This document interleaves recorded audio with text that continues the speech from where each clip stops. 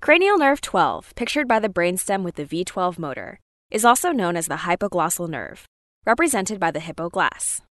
Its nucleus resides in the medulla, lateral to the midline, and it exits the skull through the hypoglossal canal.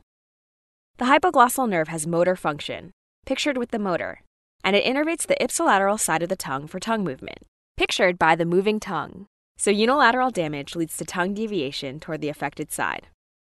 So remember that cranial nerve 12 is called the hypoglossal nerve, and it's a motor nerve that controls tongue movement.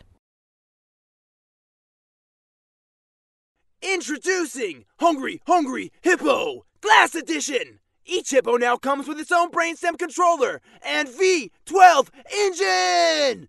For the rest of the story, check out Picmonic.com and sign up for a free account. There, you can also take Picmonic's quiz. The quiz automatically sets up your daily quiz by using spaced repetition algorithms based on the questions you've missed or struggled with to make sure you study what you need when you need to. And while you're there, check out the rest of our cranial nerves Picmonics. We've got all the content you'll need to remember.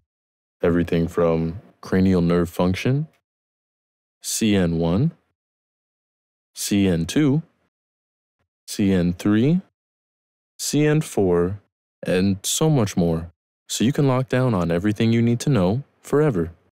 Play, quiz, and spaced repetition.